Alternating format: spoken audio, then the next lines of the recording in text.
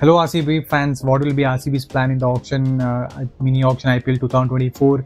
What are the plans they are going to go with? And it's a huge auction because it's Andy Fleurs and Mo Bobat's first auction, and people will be very keen on how they perform at the auction table, right? Because RCB has the history of not doing really well in the auction, and that's a huge pressure to go with, especially in a mini auction and ahead of the IPL 2024, and next year there will be mega auction, right? So what are the clear strategies, which player RCB will go with?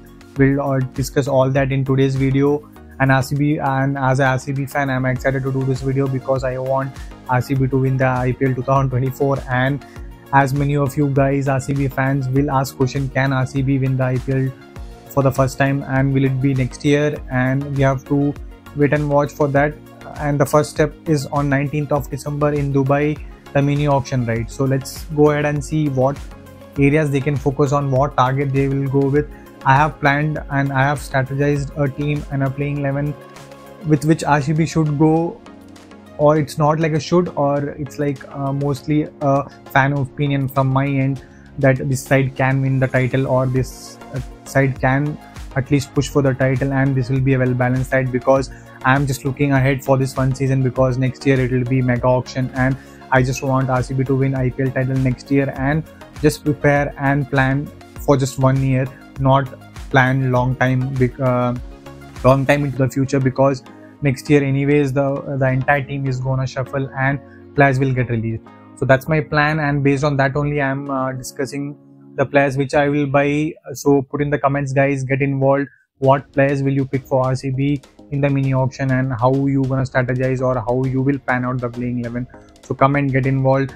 I will start with my plan on how I will build. So if you look at RCB, their first of all, the purse remaining for them is 23.25 crores, and the number of slots, overall slots available are 6, and in that foreign overseas slot is 3, and overall other slots are 3. So total slots available for RCB is 6. So in 23.25 crores they have to fill 6 slots. And as an RCB fan and as a cricketer, and as I head into mini auction for RCB, I won't look to fill that entire 6 slot, max to max 3 or 4, because minimum 2 overseas you have to buy. So based on that strategy I will go, and I will look to build a small squad, and just a squad for the next year.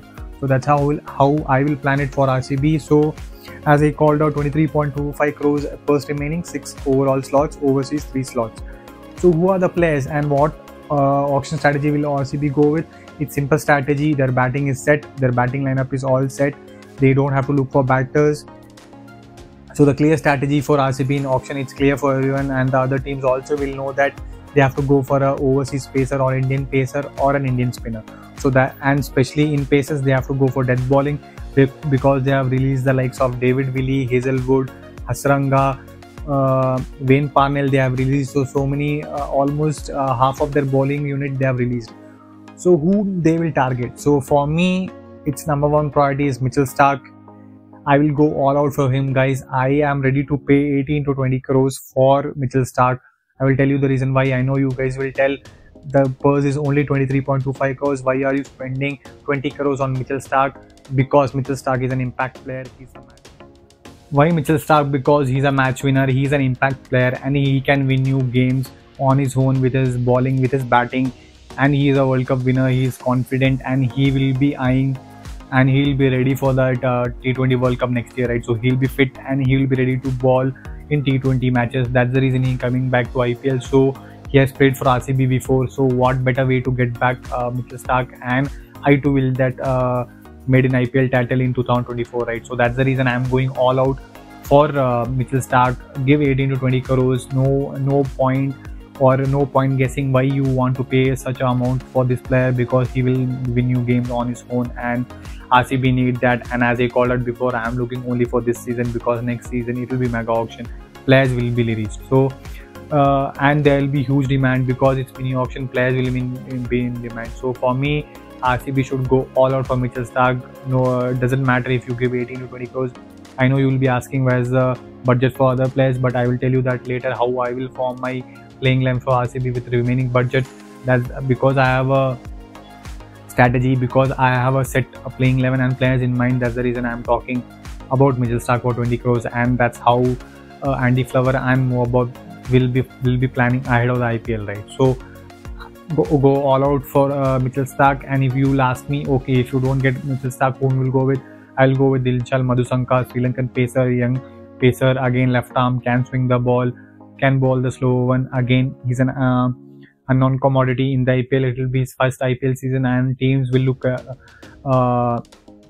onto him in the auction table. So if I don't get Mitchell Starc, I will go all in for Dilshan Madhusanka. He'll be a really good fit, and he'll be again X factor who can win your game. So plan A, Mitchell Starc, go all out for him, or if not, I will go for Dilshan Madhusanka, 14 to 15 crores, get him.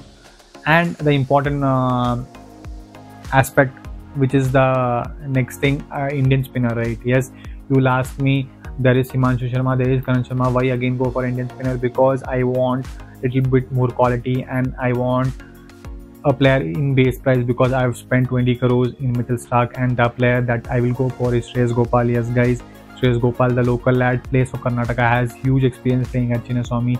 He has taken a hat-trick against RCB, and he's such underrated player. He can bat down the order. He's a genuine leg spinner, and he is a very handy bowler. He doesn't get hit that much in a T20 game. If you look at his economy, it will be 8, 7.58. It doesn't go over 8. So he is such a quality bowler. One season, guys, go for him. Take him at base price. Simple deal to do. He's a local lad. Get him into 11 straight away. For me, Shreyas Gopal and Mayank Dagar will be the two spinners playing for RCB from the first match if they go for Shreyas Gopal. So that's it. So now you would have understood why I went for Mitchell Starc for 20 crores, because this is the only two players which I am going to buy with interest, because the other players will be backup and just to fill the slots. So you have still around 1 or 2 crores, right? So this will be only two main buys for me. So I will discuss the playing 11 with these two players I brought, right? So as I called out before, batting lineup is totally set. That is Virat, Faf, Rajat Patidar, Cameron Green, Glenn Maxwell, Dinesh Karthik, Mitchell Starc, Mohammad Siraj, Mayank Dagar, Shreyas Gopal, and yes, the number 11 player will be an interesting pace bowler. Again, it will be Rajan Kumar, who has been retained by RCB. I know you will be asking question, why not Vijay Kumar, why not Akashdeep? Guys, again, Rajan Kumar is a left arm pacer. He can bowl with pace, left arm tall, will give you variety. There is a reason why RCB have retained him, because they have released the likes of Avinash Singh, who bowls at 150, right? So there is a reason they have seen something in Rajan Kumar, and I will pick Rajan Kumar straight away. Unknown commodity, can be an X factor. Two left arm pacer in the left in the side. Rajan Kumar, Mitchell Starc, Mohammad Siraj, Cameron Green can bowl, Mayank Dagar, Shreyas Gopal. So it looks so much settled, look balanced with the likes of Cameron. He can bowl in. So that's the 11 I am going with, guys. The surprise addition are Shreyas Gopal and Rajan Kumar. So I will go with this 11. What's your thoughts on the 11, guys? Do you think RCB can win IPL title with this 11? It's a really quality side, the well balanced side. I am going with this strategy, guys. And if you look at the backup players, we have the likes of Anuj Rawat, Lomror, Karan Sharma, Himanshu Sharma, Akashdeep Singh, Vishak Vijay Kumar, Will Jacks, Reece Topley is there. So we have covered all bases, and this is the two players I am looking at in the auction. That is in an Indian spinner and a death bowling specialist. That is Mitchell Starc. Put in the comments, guys, which player you will go with. What strategy are you going with? Will you still eye a batter in the auction? For me, I am not looking for any batters in the auction. And the simple reason going all out for Mitchell Starc for 20 crores is I want to win the IPL title next year. I am not looking ahead into the future. Mega auction in the next year, build a fresh squad again, but I want to win IPL title next year. That's the reason I am going all out for Mitchell Starc. He will win you matches. Shreyas Gopal, underrated player, will give you 4 overs, will hit you 10 to 20 crucial runs down the order. Mayank Dagar can bat, Starc can bat, you can bat down the order till 9, 10, so that's an added advantage. Solid because Shreyas Gopal is a local lad. Mitchell Starc has already played for RCB, so that bonding, that experience comes in. And there is Cameron Green, there is Maxi, so that camaraderie with Mitchell Starc. And the likes of Manoj Bandage, Vishak Vijay Kumar, Shreyas Gopal, so that's at the local talent as well. So all around, that's my plan for RCB. That's how I will go into the mini auction. So put in the comments how you will plan for RCB, how you will go ahead if you are sitting in the auction table for RCB. I hope and I wish all the best for Mo Bobat and Andy Flower. That's their first auction. There will be a lot of criticism because RCB has never done well in auction. That's their history. But I am looking forward to it. As an RCB fan, I am excited to see how Mo Bobat and Andy Flower goes into the auction table, right? Take care, guys. See you on the other side.